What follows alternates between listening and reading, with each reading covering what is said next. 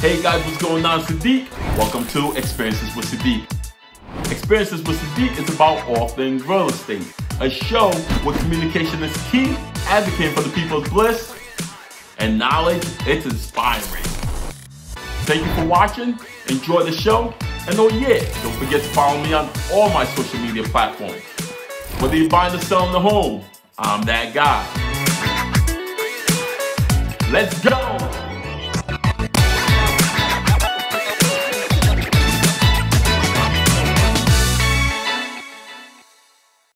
Hey ladies and gentlemen, what's going on? It's just man Sadiq from Experiences with Sadiq. Welcome to our year-end review. Let's go. So about 4 years ago, I was supposed to actually get into real estate, but at that time, my son was going through a medical situation. He had hydrocephalus. And I was still working in the auto industry, which I was in for almost a decade at that time. And when I had my son, I was thinking about getting into real estate. I was taking my license, all that good stuff. And I had to stop because I had an opportunity to, or promotion to become a finance manager in the auto industry. So I decided to, go that route. And I decided to stop the real estate aspect of it and just stick with what I was doing in the auto industry with the new promotion. But fast forward, things went south and things didn't work out well, within the auto industry. I've been in it for so long, I've reached my cap. So when I had the opportunity to dive back into real estate, I wanted to be able to feel like that I have some value that I can share with the people. One of the reasons why I started this podcast, want to give you guys something that you guys could be educated on, but I also want to be educated as well. So ladies and gents, definitely want to say thank you guys for joining me. This year has been an amazing year. And in the beginning of the year, you guys probably saw a lot of my old footage. And you guys saw that I was doing using the iPhone and all that crazy stuff. So I was doing a lot of things by myself. And then we also dived into what I would call the transitional phase of what was going on in terms of meeting up with my videographer, Jess, and how we just actually started looking at things and making things bigger than what I was doing by myself. What I was doing by myself was crap. And it was just an amazing journey, just going through the whole entire process. I met Jesse through Matt Resnick, which is a loan officer who also had his own podcast office. And I wanted to shoot. Matt invited me over to his office and he asked me, Sadiq, hey, when you're podcasting, I'm opening up a podcast in my facility and just do it there, do a slew of videos there. I'm like, you know what? I'm like, all right, I will. So I went there right before COVID hit. We decided to do like about 8 videos, I think it was, that we did. We did like 8 videos and we did it all in one day. So I just invited a bunch of people that I think that played a pivotal role in the real estate industry. We had the intention on going back to the same room to do a slew of other podcasts, but guess what happened? COVID hit. COVID changed the whole dynamics of everything, so we literally had to sit back and just draw out a new blueprint in regards to how we are going to deliver content to you guys. And guess what happened? Zoom came along, so Zoom happened. Zoom was a great way to be able to provide information. So there was really no more cameras, no more meeting with people one-on-one. COVID literally changed the dynamics of how we did interviews. We felt good when we know that we could go back to society and start interviewing people, because we had to go through phases. And I think it was like phase 2 or phase 3 that we sat down and we did our first interview. And I believe that first interview was with Cindy Vo from Sample Home Loans. And I would love to talk to you guys about some of the great highlights, some of the great moments, some of the great interviews. Sam Alba from NAREP, I think I believe Sam Alba provided a lot of insight. Dan Vulcan from Vulcan Tech was a great opportunity to sit down. I work alongside Dan Vulcan for a while now, and it was a great opportunity to sit down with Dan Vulcan. Rosa Zanelda, Francis Helrado from my office, the Berkshire Hathaway office, and John DePina from Total Mortgage. That was also, actually, that was a really great interview. So we had a bunch of interviews, and just want to say thank you very much to all the individuals that took the time to sit down with me one-on-one and did an interview with me.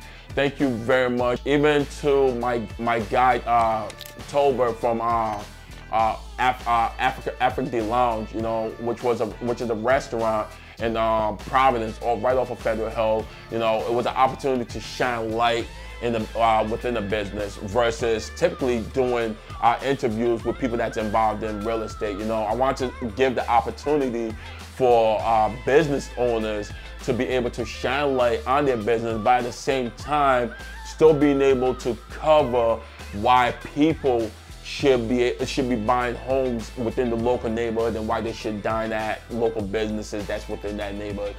So thank you very much for this opportunity to grow, to learn, to educate, to share knowledge on everything involving real estate on Experiences with Sadiq. Love you guys. Talk to you guys soon on the next season 2, Experiences with Sadiq. Be on the lookout. Catch you guys soon. Love you guys. Stay peace, stay humble, stay blessed.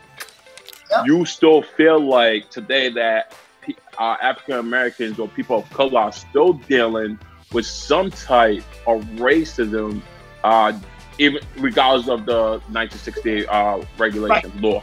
Of course, it's not as bad as it was in 1968. But to say that it was eradicated because of that law, that would not be truthful. Because, you know, there's a Human Rights Commission in Rhode Island, and there's an MCAD, Mass Commission Against Discrimination, in Boston, and those folks will tell you that they have cases involving rental and mortgages and home ownership where there's discrimination cases that they take on a daily basis. They send a black person and a white person to a certain bank, or they'll send them to a certain rental agent, and to see if the response from that bank or rental agent is the same by having black and white partners, let's say, work together, going to the same person to see if the attitude is the same. I think we have more power than we think, but I know that a lot of people are more aware. I can feel a change coming. It doesn't feel like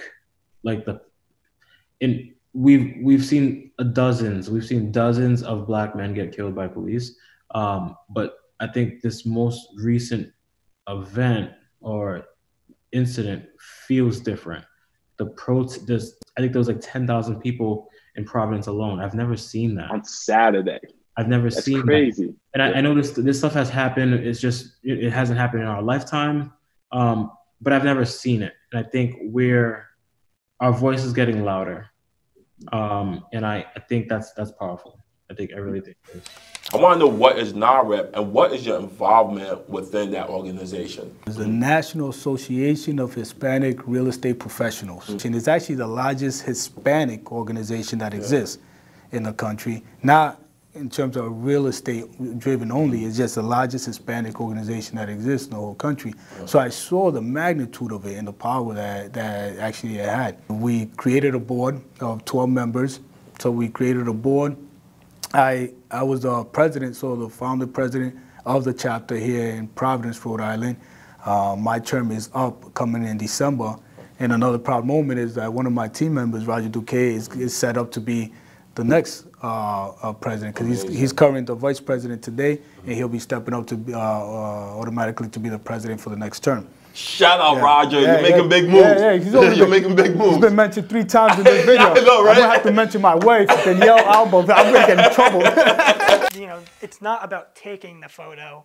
It's technically like you're making a picture. Can you see your dog running in the backyard? So each picture kind of tells a story. And so you want every photo to tell a story and inspire people to be like, yeah, I want to go check that place out. Yeah, how do you go about bringing that artistic attribute out, and so people can see it and they believe it and they just like, wow, I can see myself living there, this and that. There's a few little tricks that I love to add. Virtual staging. So if you take a vacant listing, or maybe even not a vacant listing, but a listing that's like in complete disrepair, the owner doesn't have enough time to clean it, you could declutter a photo, and then you could pop in fresh furniture, kind of like, you know, this living room here, like it looks really good. It's staged really nicely. You're bamboozling the people. I like to mess with people's heads. Currently, there's about 40 million individuals who's currently renting properties in about 17 million households. Right now, there's a major issue going on in regards to those individuals who might end up losing their properties. There's been a safety net that's been created, not by Congress or not by HUD, but CDC.